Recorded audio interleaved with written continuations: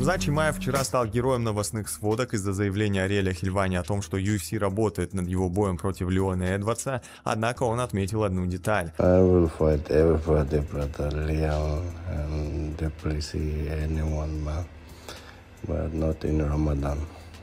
I think it's a Ramadan, UFC 300. So maybe with somebody in Saudi Arabia, not fighting in Ramadan anymore. This guy is nobody. Look at him crying all the time.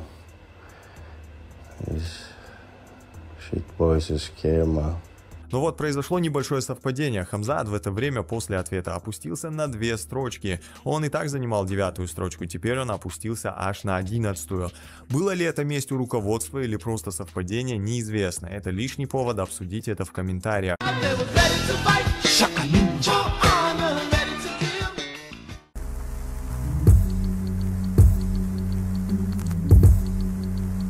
So, because the trash talk got so personal, affecting your family, and clearly has given you a justified negative emotion, has that informed how you approach trash talk for your future opponents? No, I'll still talk. I'm that's the person I am. I'll talk shit. You wanna clap at me, I'll clap back. That's how I've grown up. That's the way me and my friends grew up. But there's a line. There's a line on what you say and what you do, and it's not trash talk to call my wife a paedophile or say that the kid isn't even mine. That's not trash talk. That's abuse. That's horrible. And no person on the planet deserves that. And I feel like we've seen it recently, and the 2 main culprits are in Kobe and Sean Strickland.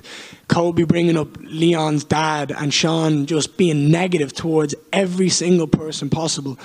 It shows a very dark age in MMA, and this is not what the sport's about.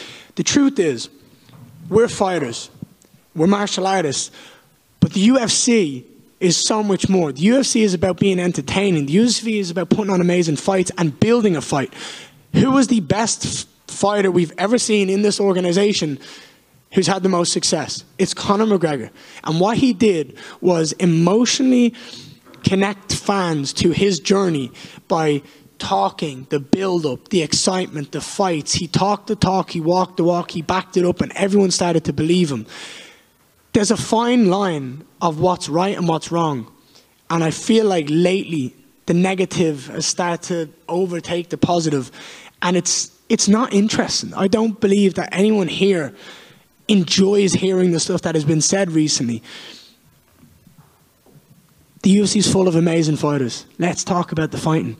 Let's talk about the skill set. Let's talk about the knockouts. Let's talk about the build-up. There's some amazing stories that fighters have. I'm interested, I know that. And it's on me to go out and do my job and have fun. So this isn't trash talk anymore. This is just me going out there with business and proving people right and proving people wrong.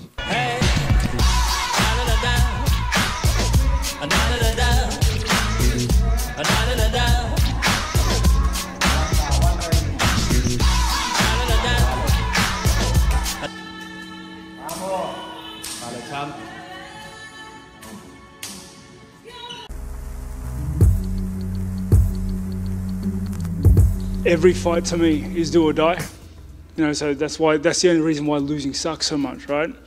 So, but we looked at a lot of things in the last prep, in the last fight, and the way I felt in the fight, some mentality surrounding it, and we made adjustments. And yeah, they're going to pay dividends on Saturday. It's one of those things where everything in hindsight's 20/20. So there were some things that were suboptimal in the last camp. There were some obstacles that we had to work with and work around. And at the end of the day, the result is what it was. And it wasn't the result we were after. So what we did was we adjusted. We made some changes. We threw ourselves straight back into the gym. And here I am, fight week once again. He's a great fighter. He's been in the conversation of the top 10 forever. Like, he's a good fighter. He's a power puncher, he pushes forward, he likes controlling and dictating the fight through that way. But I don't think he's encountered anyone like me. I don't think anyone has until they come up against me. And, mate, I've done everything for I've ticked every box, I've crossed every T, I've dotted every I in the last few months leading up to this fight. So I'm going into this fight just cocked and ready. The middleweight division's moving. It's moving a lot. There's a lot of fluidity in it, and it's rife with opportunity. You know, winning opens doors, more so now than ever. Do you have any theories of why in these past few fights no one's been able to defend that belt? It's been 4 new champions in the past 4 middleweight title fights. Mate, fighting's hard. And I think, yeah, it depends who shows up on the night. Honestly, it was like that with the Sean and Drickus. It was like that with Sean and Izzy. It just is what it is. Who would be a more important rematch to get back for you at this point, Drickus or Izzy, do you think? Drickus is a sore spot for me because I didn't turn up. I didn't perform. And, you know, it's important for me to run that back.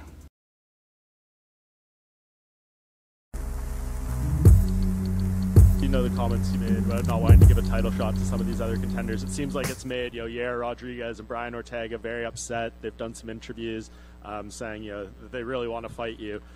Do you think because those fights are now bigger and there'll be more tension, would you consider it? Who doesn't want to fight me right now? Who not? I didn't become a UFC World Champion yet. I have 3 more days to do it. They are really calling me out. Everyone. Everyone. Why? Yeah. Because they want to fight you. Yeah. And you're a big deal. Yeah. Red Panty Nights.